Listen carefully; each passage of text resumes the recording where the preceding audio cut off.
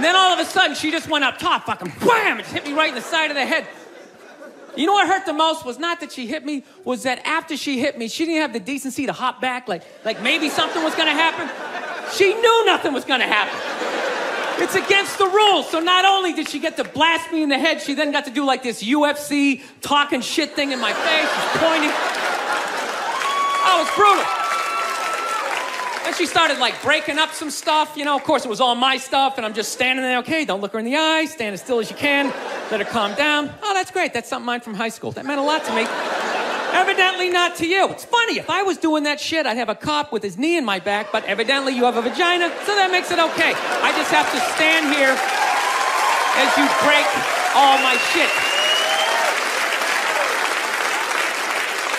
I've been battling with my girlfriend a lot lately.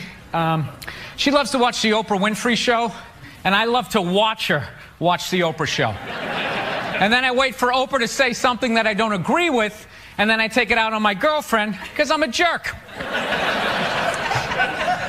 So, Oprah brings out her first guest, right? She gives her this huge intro. She's written a book, she's been in a movie, and she does the most difficult job on the planet. She's a mother. So immediately I look at my girlfriend, I'm like, really? Being a mother is the most difficult job on the planet? How many moms died on ice road truckers last season? You know, any moms get washed overboard on Deadliest Catch? No, I'm not trying to be disrespectful, but which job would you rather have?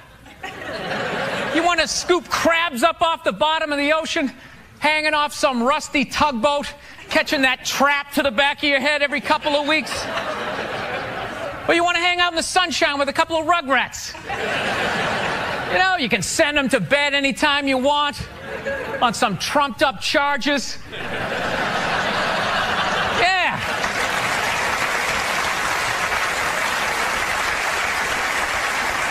Trumped up charges, yeah, because you want to have a drink and watch The Price is Right. I don't know, maybe I'm wrong. No, maybe it is. Maybe it is the most difficult job. I mean, I thought roofing in the middle of July is a redhead. You know? I thought that was a difficult job.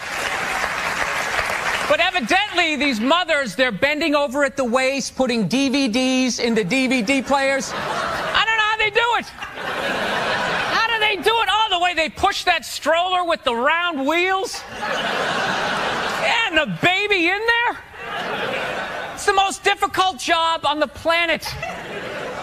Going to war pinned down by a sniper. What a joke. It's a joke.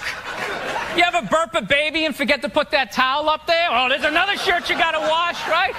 Oh yeah, lift with your knees and put it in that machine that does it for you. People, any job you can do in your pajamas is not difficult. Sure, it's draining, but come on, man. Being a stay-at-home mom, that's like my dream job. No boss, no time card, no taxes. You're off the grid. Hanging out all day, making grilled cheese sandwiches. Giving a puppet show, you dress like a dragon. Then some other adult comes home and gives you money.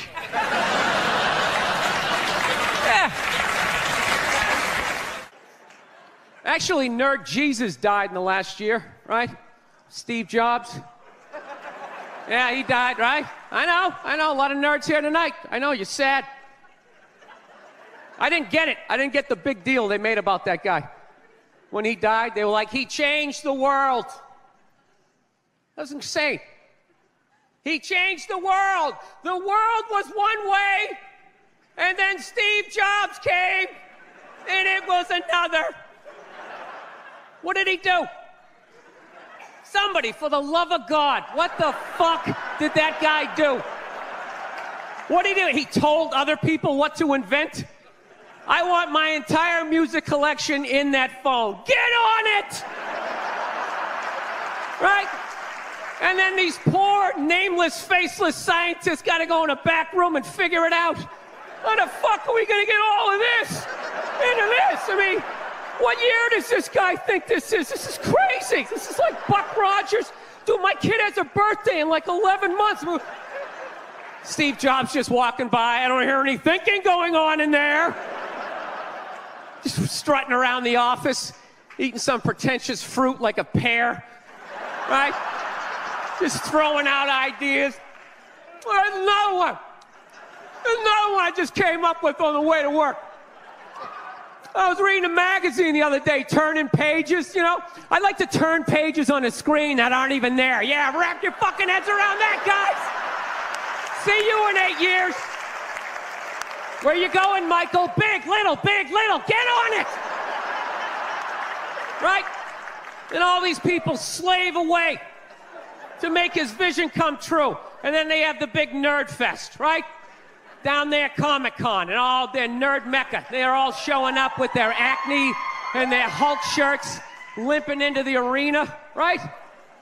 Does Steve Jobs go out with a whole chorus line of scientists? No, he goes out there by himself. Sneakers and no belt, like it was no biggie, right?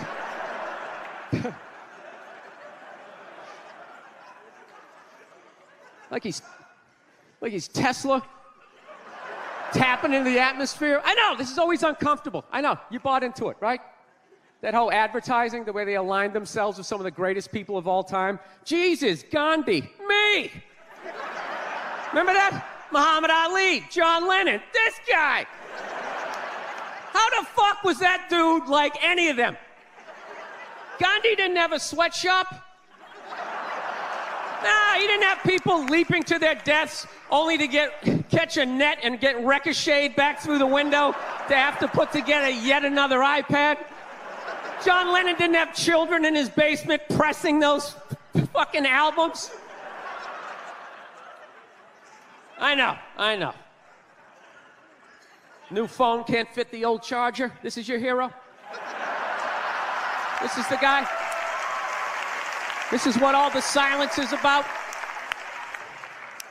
New phone can't fit the old charger, so then you gotta throw it out, ends up in the ocean around some octopus's neck. Do you realize how much sea life is ecstatic that that man is no longer walking the earth? That's where it all ends up, you know. Doesn't go in a landfill, ends up in the ocean. You realize that? I hate people who say I don't pollute. I don't pollute. Yeah, you do. You use shit and you throw it out. Well, you think because you put it in like a basket, it just poof, disappears? Everything you ever used is somewhere. You ever think about that? Remember that flannel shirt you bought back in the day when you got into Pearl Jam? That's out there somewhere. Probably on some porpoise's face. He's trying to get it off. Stupid little flippers. All the fads. You remember rollerblading? Remember that? Everybody had them. We set up cones, we did little tricks, right? One little homophobic joke killed that entire fad. What's the hardest thing about rollerblading? Telling your parents you're gay. Full-grown adults. Dude, I'm not gay. I don't have the cooties. These mean I suck dick. And they just threw them out. They end up in the ocean. They're made out of plastic. They can't biodegrade. They just break down to little cubes. Fish are breathing them in. 6 months later, you're going out, you're getting sushi. You think you're being healthy. You're eating your own rollerblades. I'm becoming a psycho. I've realized that about myself. I am. I watch conspiracy theory and like slap fights till like 2 in the morning on YouTube, you know? Yeah, I start like piecing shit together. I'm becoming that guy. I'm like that guy, you know, you sit there, you're sitting there drinking in a bar and all, you know, some guy's cool, you're talking about the game, then all of a sudden he's just like, you know, there's no gold behind our currency. You realize that? You're like, oh yeah, that's great. Pick up your drink, just fucking walk away. Oh, that's what I'm becoming. Totally into conspiracy. That's why I think Barack Obama is going to win the election. I think they're going to let him win. Because they're in the process of bankrupting this country, and I think that they need a black guy to blame it on. Yeah, that's what's going to happen.